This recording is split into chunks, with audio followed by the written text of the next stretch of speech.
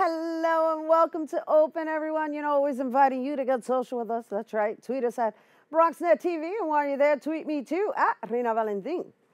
Our last guest is one of New York's sought-out comics from the Bronx who started his comedic career in the 90s. He's appeared on shows such as Showtime at the Apollo, along with BET Comic View, and, well, now he's here on Open. Please welcome comedian Eric Nieves. Thank you. Thank you. It's good to be here. Round of applause. Oh, yes. Round of applause for Eric Nieves, everyone. You might as well. Can I use Bobby C's voice for the interview? No. Rhina, it's a pleasure to be here and a pleasure to see you. Well, you know, that's a nice plug for him because he is considered the voice. That's the voice, man. Bobby C. The ladies must love him. I'm taking you on a date and I'm paying for it. I don't know if that's what he says, but but we'll ask afterwards. It's good to be here on Open, which is every bodega in the Bronx, always open.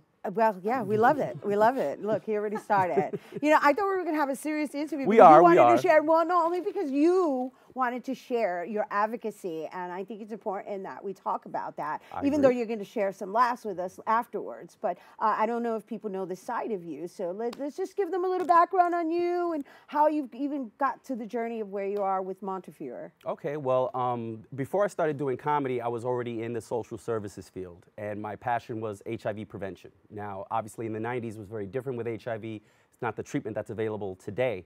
But right now, what I'm really passionate about is HIV prevention and keeping people from getting HIV. So I'm working with two projects. The first is called Engage NYC, which is a joint effort between the Bronx Community Healthcare Network and Montefiore to promote quality healthcare for the LGBT community, which is vastly underserved. And I also work with the Bronx Empowerment Project, which is a group of young gay men between the ages of 18 to 29 that come together on a regular basis to educate each other, empower each other, and then take that knowledge and that passion and that information to their communities so we can spread that information around. But we feel that we can't be in every community, but if we can empower and educate an individual, they can change the communities where they live. Absolutely. And I think that's extremely important to give them the information that they can go out there and make a difference so we don't have to be there in person. Well, and not only that, you know, there's also the preventative measures that I don't even know if they're really out there. I mean, right now, what we see primarily on television is commercials for like sustainability, you know, well, almost like, oh, well, you know, as opposed to, hey, this is how you can prevent it, aside from just talking about condoms. Well, condoms are always recommended regardless, but there is a new regimen that can protect you against HIV. It's called PrEP. Stands for pre-exposure prophylaxis, and it's basically a once-a-day regimen. You take a pill every day, and according to the last CDC study, it's up to 92% effective at preventing HIV infection. Now, if you combine that, if you're involved with someone sexually that's positive and they have a undetectable viral load because they're in care, then the chances of transmitting the virus are almost nil. And it's really part of a three-point process where we're trying to eliminate all new HIV cases by 2020. We can't change the ones that are already positive, but we can prevent new positives by getting people to know their status, get into care so that they can be virally suppressed, and prep for individuals that are at high risk. If we could do that, we really have a shot of ending all new HIV cases. And there are no diseases that you can end. You can't end cancer.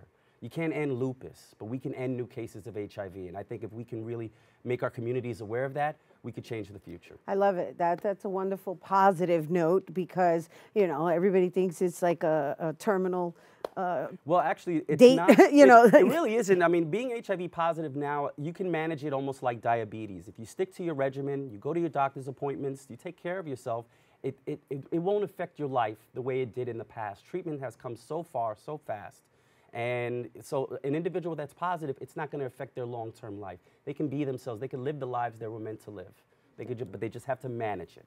I got to tell you, you know, I'm really captivated because I'm like, I ain't never seen this side of Eric. I'm like, yes, go Eric. I love it. I love it. You have to understand, being comedic, it helps with this because you know, you have to engage people. You have to make people feel comfortable with comedy. It's the same way when you're dealing with a very touchy subject like sex and the decisions we make during sex. And allowing to have a little lightness to an otherwise heavy tone makes a big difference. We always hear all the heavy stuff about HIV prevention and the scare tactics. Sex is supposed to be fun. Sex is supposed to be enjoyed. So I like to make the message and the information that I disseminate as enjoyable as possible, because it's supposed to be enjoyed. So where are you that can people obtain the, what are they, pamphlets? Do you have seminars? Like what exactly are you doing with Montefiore? We have a HIV Prevention Center, which is a private house located on 3058 Bainbridge Avenue, not far from here actually. We provide free HIV testing for free. Free condoms. Actually, we have a pantry 3 days a week for those that have food shortage in the home. That's a big issue in the Bronx as well.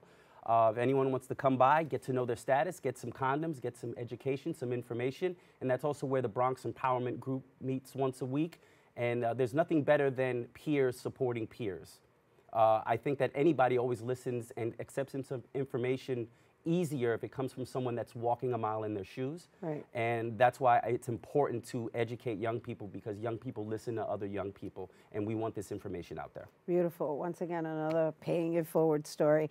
EngageNYC.com is where they can go. EngageNYC.org, and also at Bronx Empowerment Project on Instagram. Check that out. You go to those and you'll see some information about our programs and see what we're trying to do, and maybe you'd like to be involved. Beautiful, thank you. So this is the heavy side of Eric, but when we come back, he's gonna loosen up. That was the heavy side. That was the heavy side. We're gonna take a quick break, but then when we return, Eric's gonna perform, well, he's gonna perform some stand-up, ¿verdad, papi? Yes, I will. All right, so stay right there.